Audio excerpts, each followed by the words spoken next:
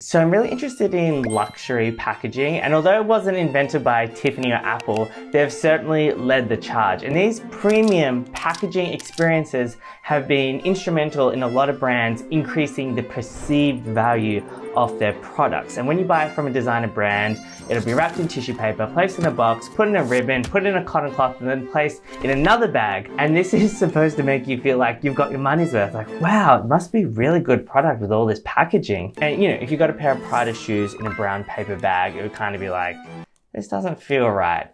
So other brands have seen this. They're like, oh, they're premium. We want to be premium too. So we're just going to add more packaging.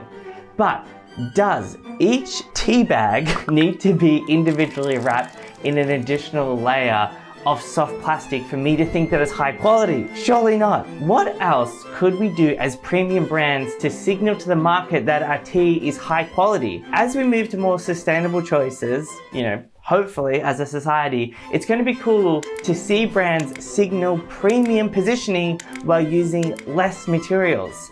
I would love to live in a world where more waste doesn't equal higher quality. You know, in fact, it should be the opposite. Look what happens when you order food in Bali. It comes like this, with no single-use materials. And to me, this is super premium. But for some reason, if I order ramen in Melbourne, I get enough plastic to wipe out a family of platypus.